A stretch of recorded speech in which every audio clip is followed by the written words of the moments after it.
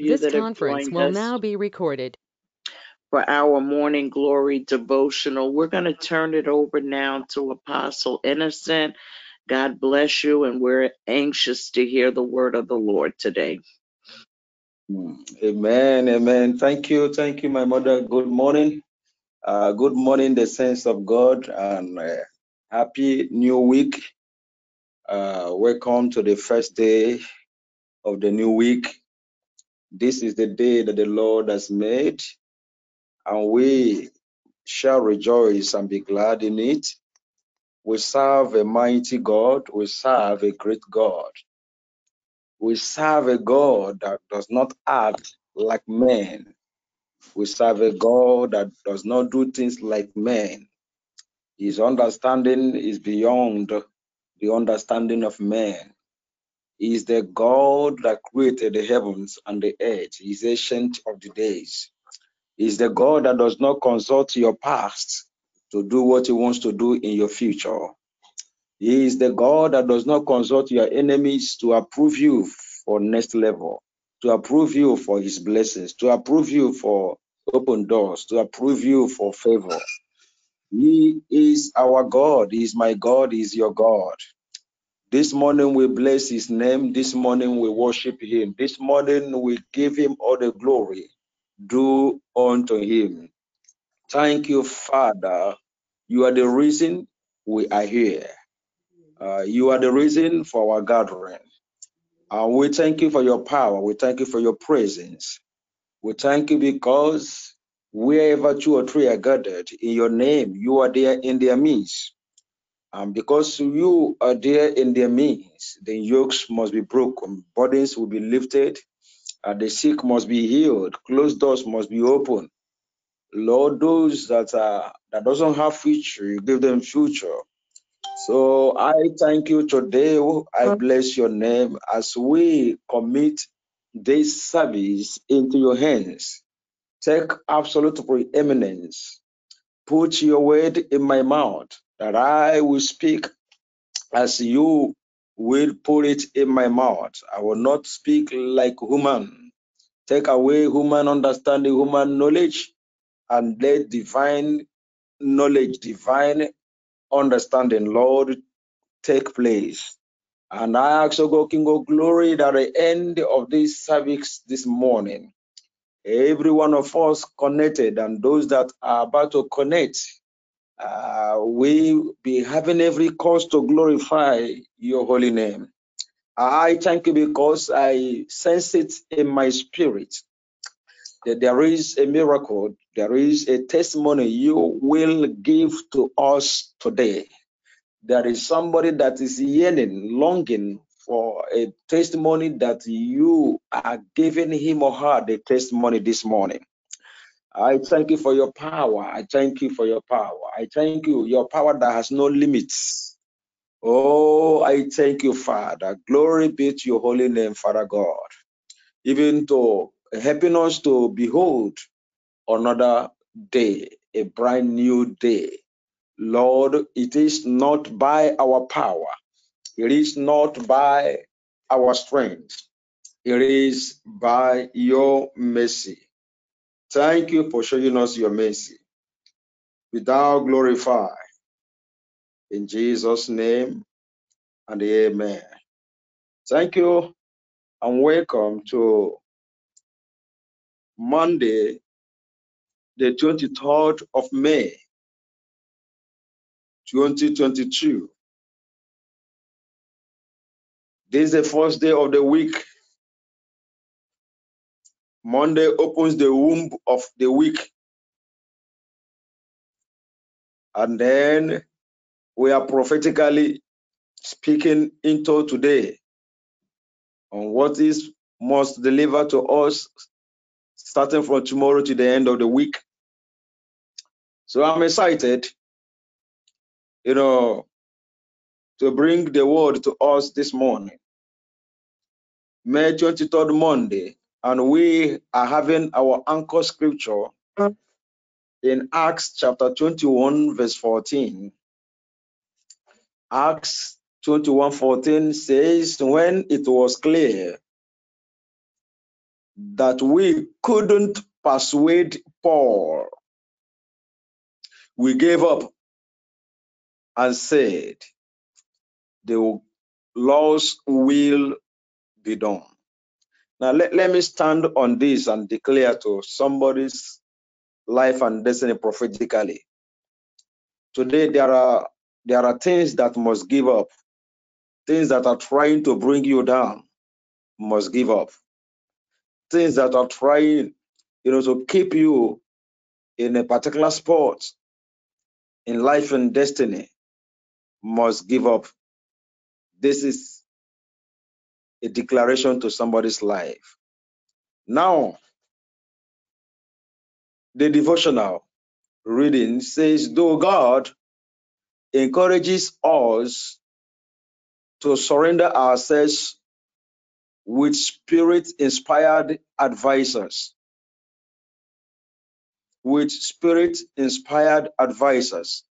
not advisors that are carnal, not advisors who don't understand the things of the spirit, not advisors that will become, an abortion to your God-given dreams and visions. There is an encouragement to us by God to surrender ourselves with spirit-inspired counselors, advisors, company, associates. There will be times when we have to stand alone. There is time to have people around you, and there is as well time to stand alone. Remember what happened, the transformation that took place in the life of Jacob took place when he was left alone and he rested. At that time, he was with the company of his wives and his children and his servants. At a time, he was left alone. Let's continue.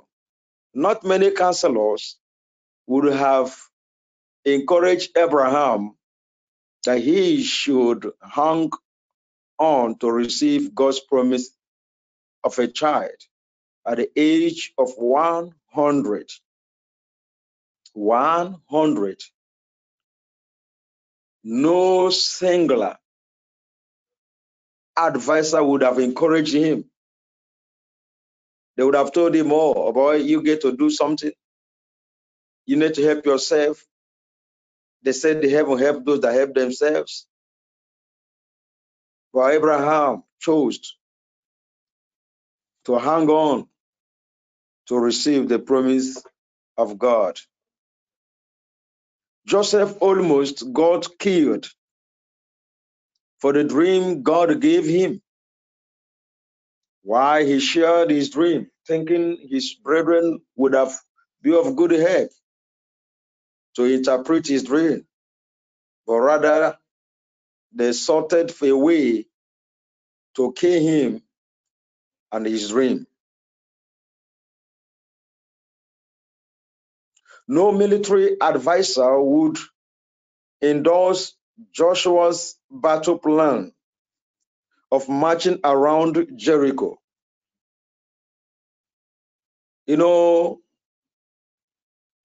Jericho that was strictly shut down because of the children of Israel, that no one goes out, nobody comes in. And the Bible says Joshua got a message from God on how to go about that very battle. So no military advisor would have advised him just to march around the city, and that is the end. So no one would have told Jesus, yes, we think going to the cross is the right direction for you. No one would have done that. No, this is not true. This is not, no, you shouldn't do that. But he decided to do it because it was the will of God for him. So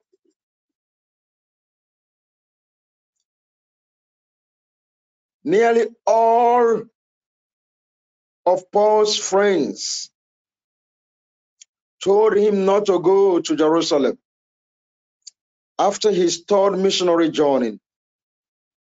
Yet in all things, in all these cases, the counselors, both hypothetic and real, would have been wrong.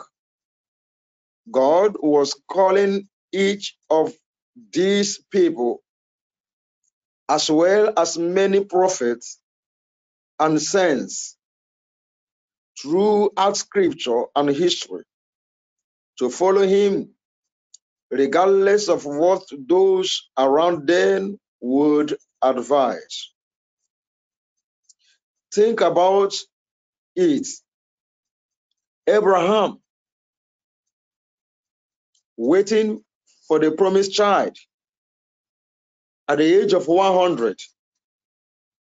Think about Abraham, even when the promised child came and the Lord told him, take the child and offer him as a burnt offering unto me. No counselor, no advisor would have advised him to do so, to take your child, to go and kill your child. What about Joseph, the great dreamer?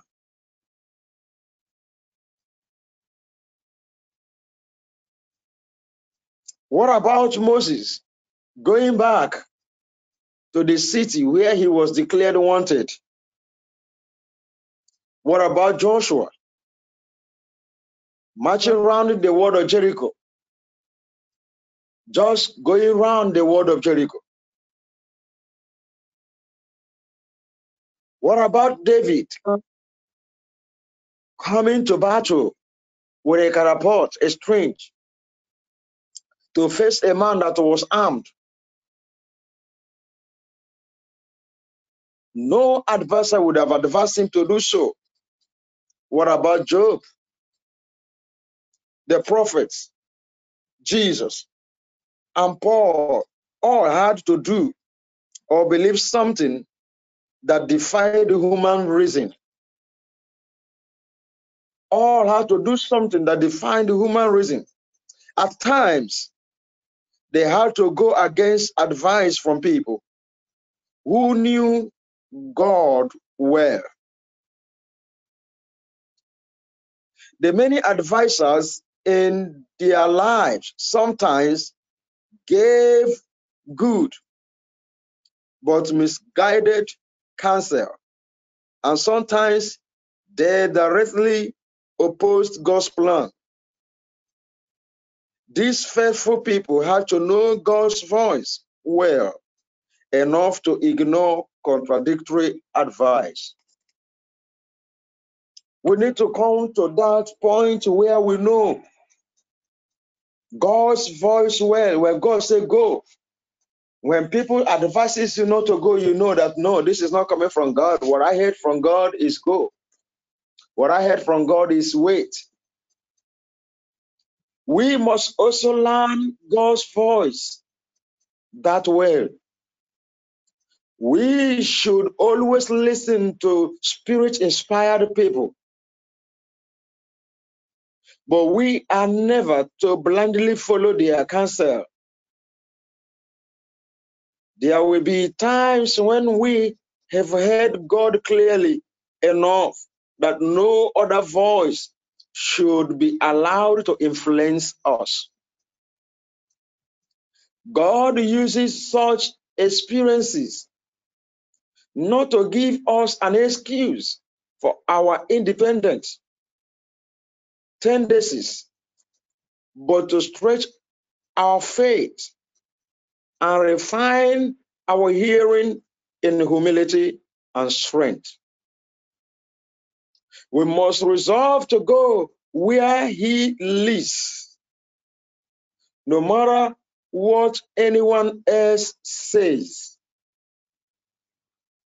The prayer, Lord, give me the desirement to know when you are speaking to me through your people, and when you are speaking to me apart from them. Give me the humility to follow advice and the wisdom and resolve to know when it rejects it.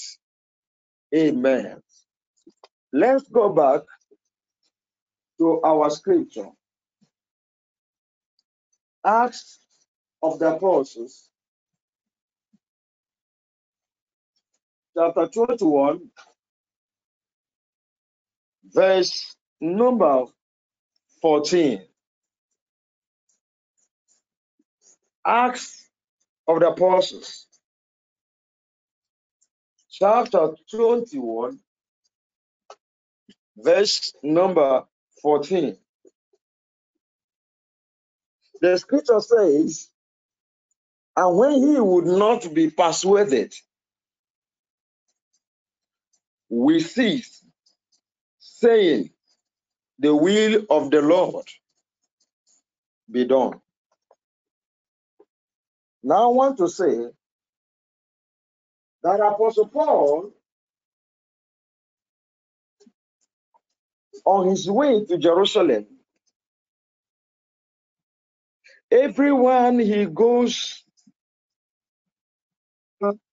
he is being warned by the Spirit of the suffering and the imprisonment that wait for him there. On his way to Jerusalem, everywhere he goes, he is being warned by the Spirit of the suffering and imprisonment that awaits for him there. It was serious to the extent that Prophet Agabus came down to Caesarea just to warn Paul what would befall him in Jerusalem. How did he do so? He took Paul's girdle and bound himself with it, then prophesied that thus would the man who owned the girdle be bound and turned over to the Gentiles when he came to Jerusalem. This also was in the case of Jesus. The phrase turned over to the Gentiles signified death by crucifixion. At this point, the friends that had been accompanying Paul along with those in Caesarea began to beg Paul not to go to Jerusalem.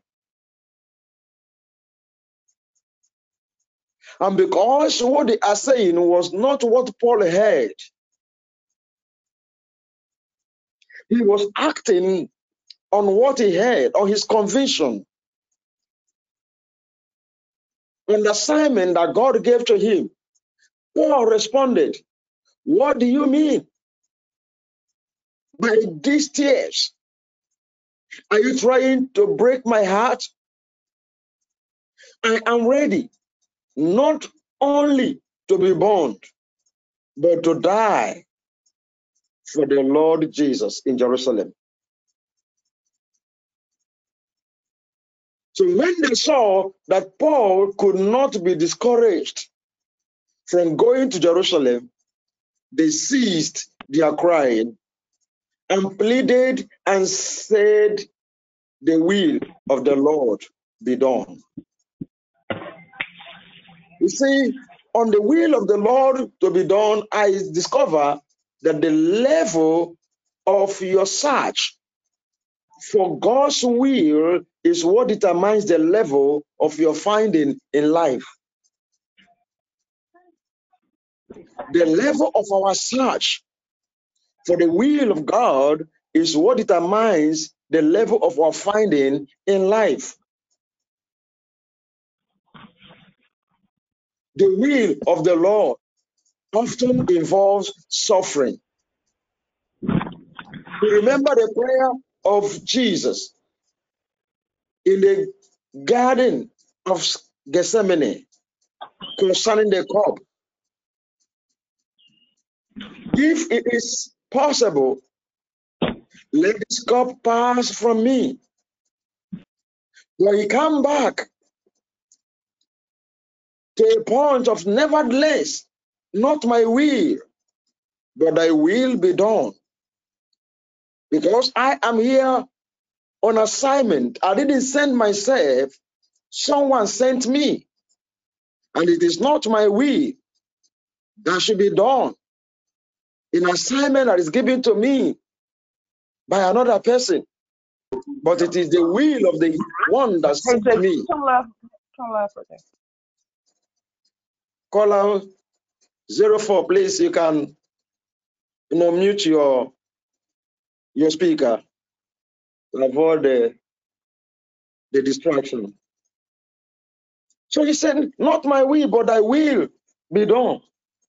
So it was the will of the Father that his Son should suffer the shame, the humiliation, the agony of the cross, that he might provide the way of forgiveness for our sins.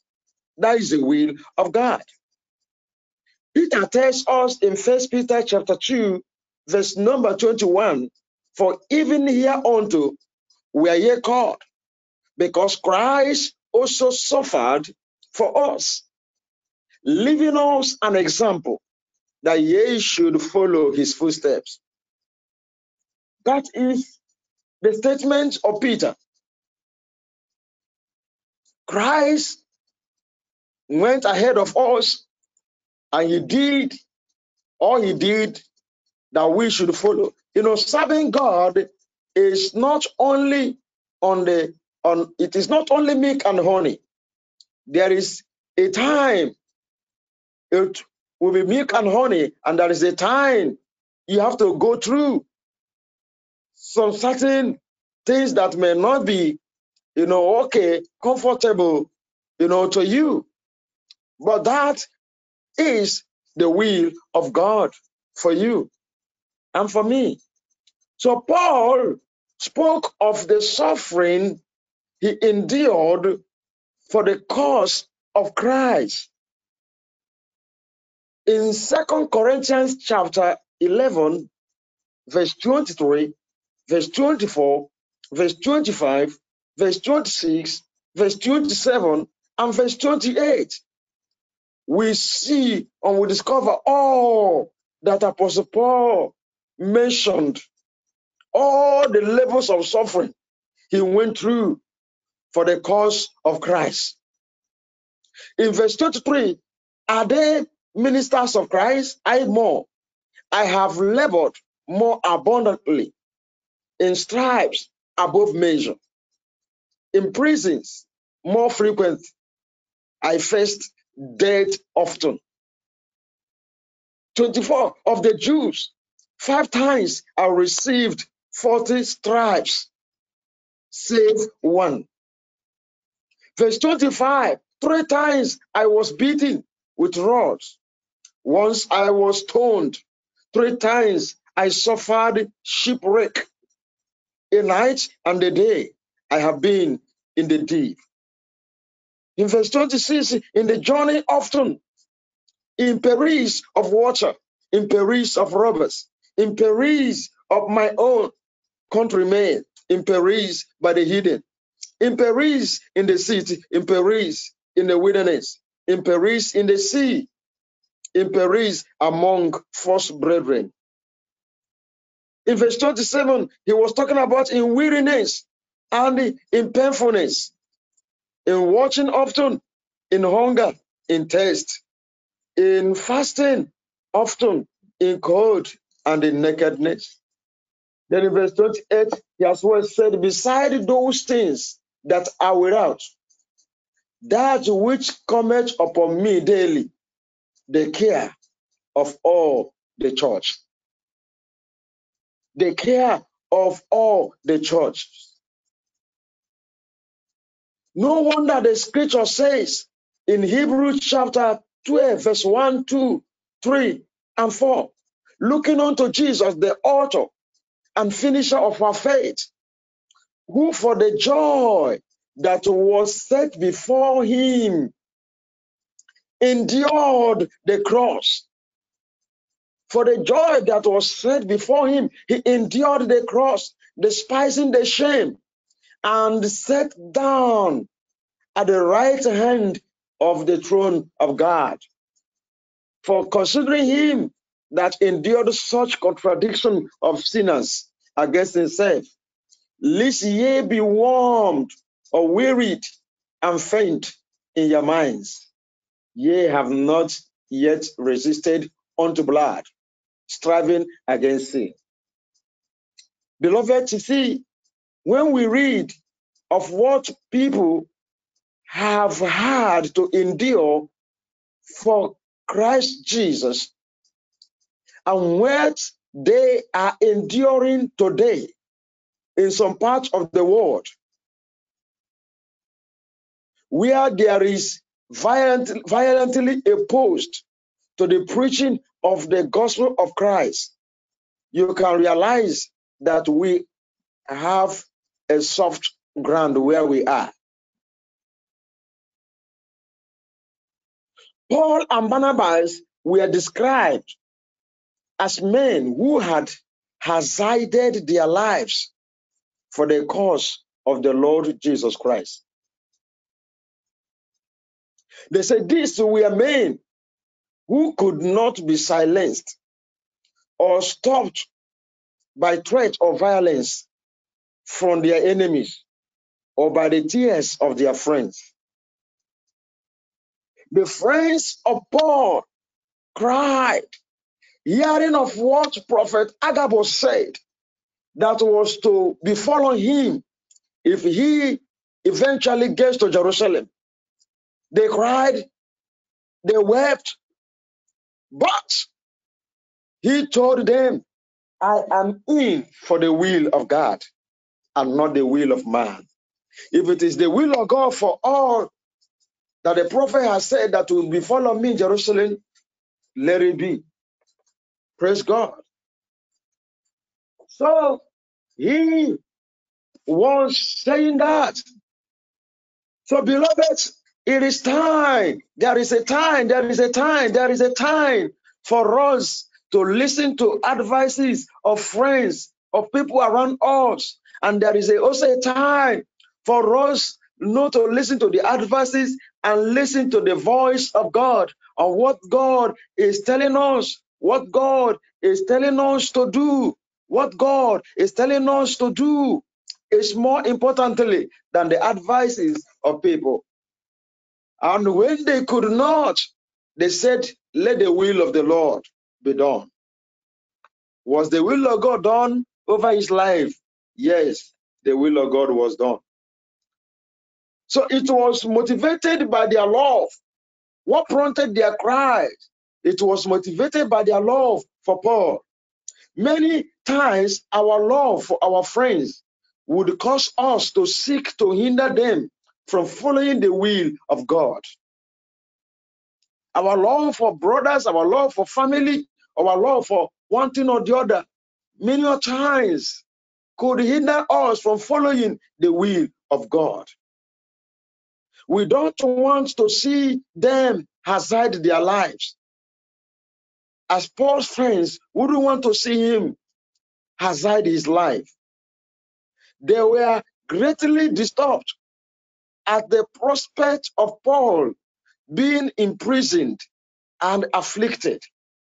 When it became obvious that Paul could not be discouraged, they ceased trying to do so and committed it all to the will of God. This is the only place that we will ever really find peace.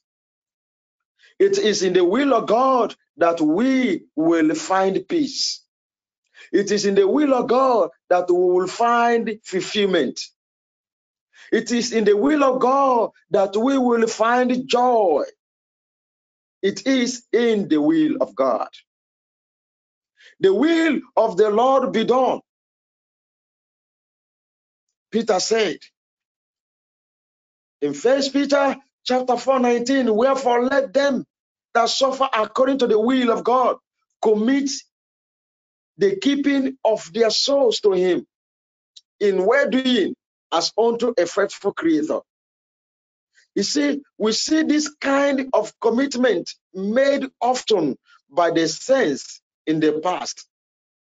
When Jacob was first to send his son Benjamin down to Egypt, he opposed the idea at first.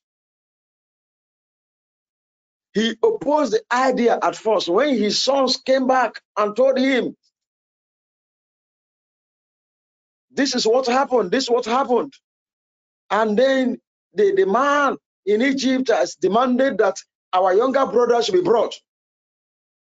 At first,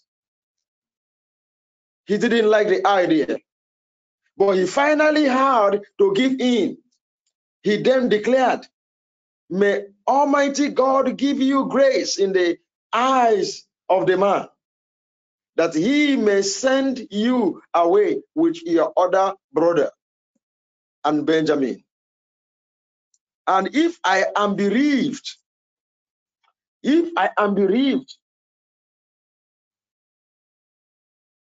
so that was what the father of Benjamin did. So when Samuel was just a child and he heard his name being called in the night, he ran in to the room of Eli, the priest, and said, you called me? Eli answered, no, go back to bed. Again, he heard his name being called, and again, he went into Eli. The third time, Eli said, if your name is called again, speak, Lord. Speak, Lord. Your servant is listening. The Lord then told Samuel of the judgment that was coming upon the house of Eli. The next day, when Eli asked him what the Lord had said, Samuel was reluctant to tell him, but Eli said, tell me everything. Hide nothing from me, or may the curse come upon you. And then Samuel told him all. And Eli responded, it is the Lord. Let him do what seemeth good to him. Let the will of God be done.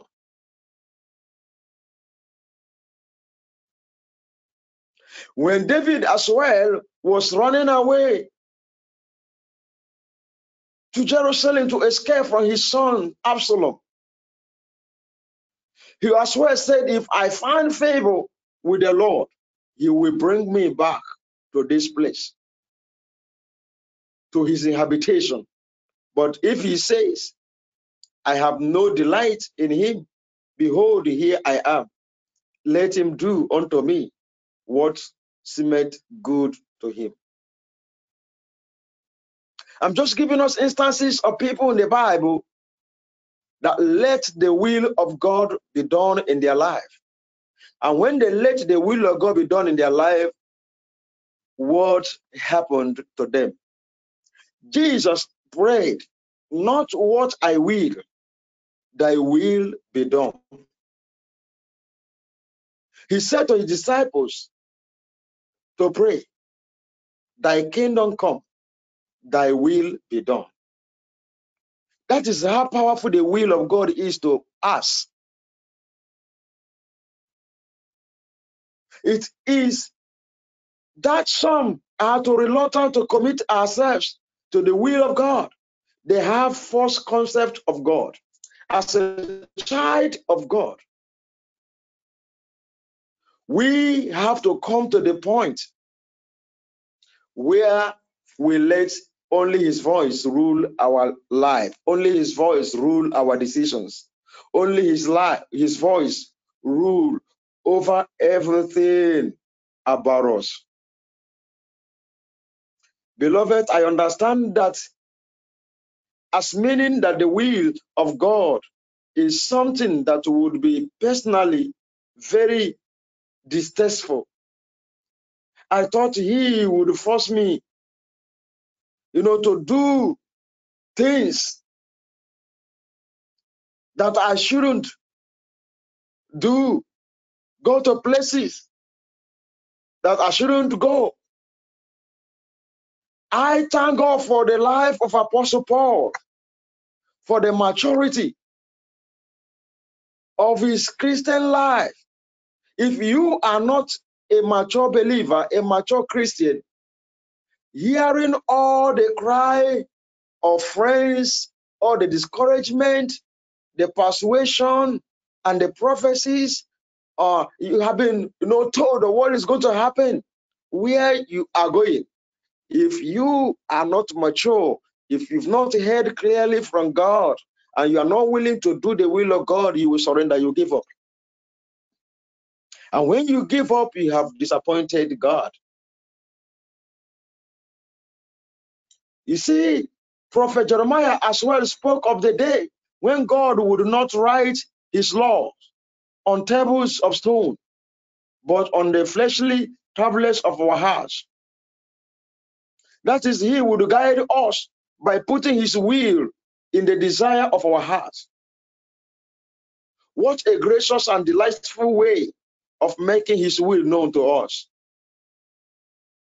If we really know God, we would not fear his will.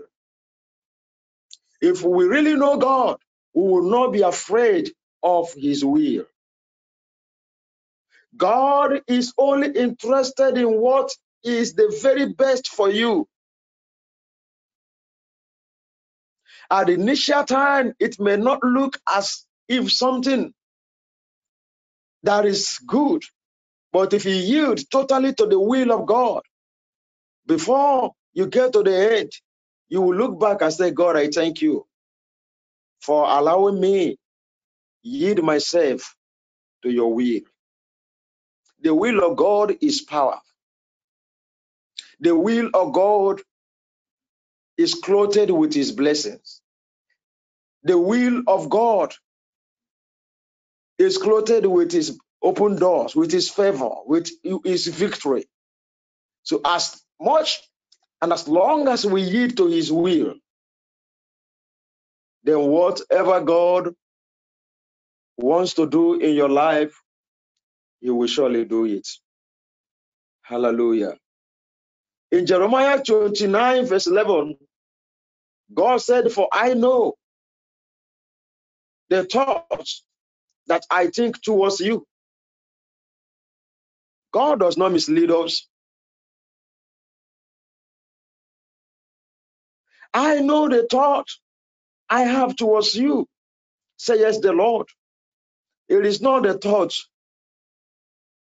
of sorrow, but the thought of peace.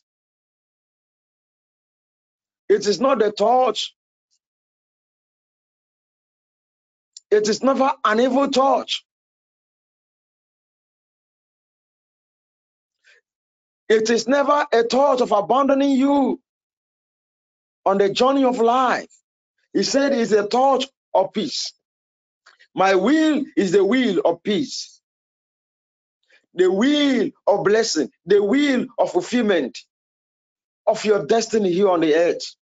Thought of peace, not of evil, to give you an end that is glorious, to give you an end that is powerful, to give you a colorful end. So God was looking, as he would always do, at the end result, that he seeks to accomplish through the trials that He will allow us to experience. With God, the end does not justify the means. No one knows God better than Jesus, His only begotten Son. He actually came to correct many of the false concepts that man had concerning God and reveal to man the true nature of God. God, knowing God so well, He said, I delight to do the will, O God. I delight to do thy will, O God. God does not always let us know why He is doing or allowing certain things to happen in our lives. He wants us to learn to just trust Him.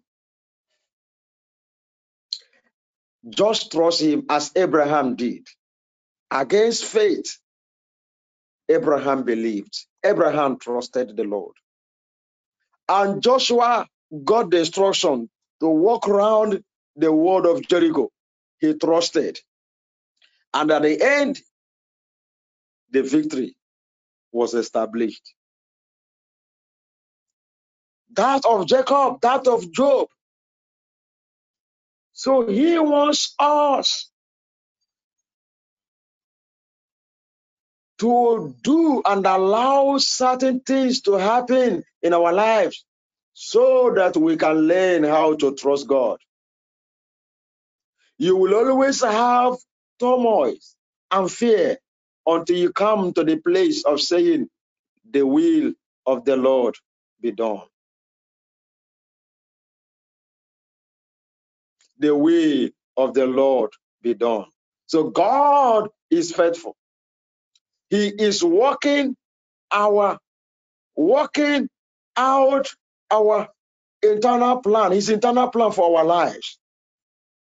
He has internal plan for your life. He is working out His internal plan for your life. And all things are going to work together for good for you who love God and who has been called according to His purpose.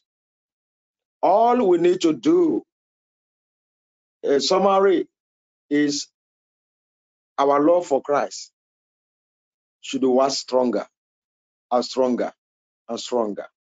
Even as our will becomes subordinate to the will and the purpose of God.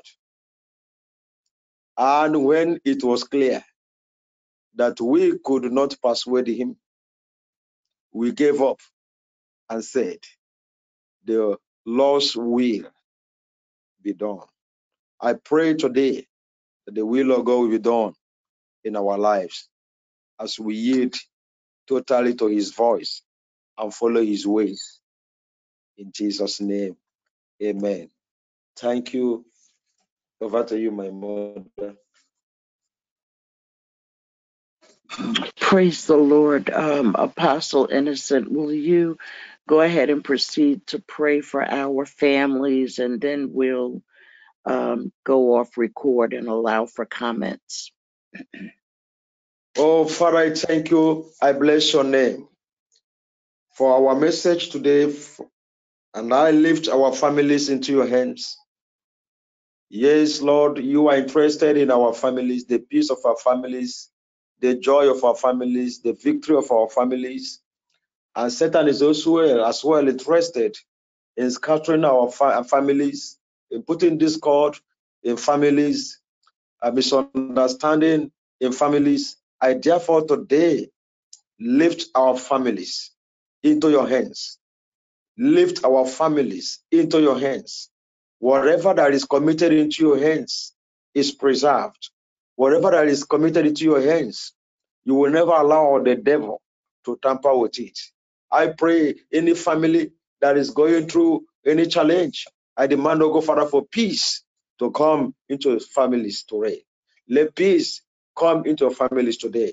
In the name of Jesus, I pray, oh God, that any family that is sick, let healing come into those families right now.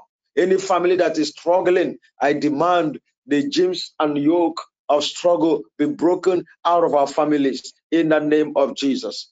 I pray, oh God, King of glory, that there will be a divine visitation in our families. I pray, oh God, there will be a divine, manifestation in our families. I demand, oh God, there will be peace, there will be joy, there will be successes, there will be progress, there will be prosperity in our families. Lord, our husbands, our wives, our children, our parents, oh Lord, will begin to do well. And we pray, oh God, that your light will shine in our families in the name of Jesus. Any family that is being engulfed with darkness, I command the darkness to disappear and let the light of understanding, let the light of peace, Lord, come upon our families today in the name of Jesus.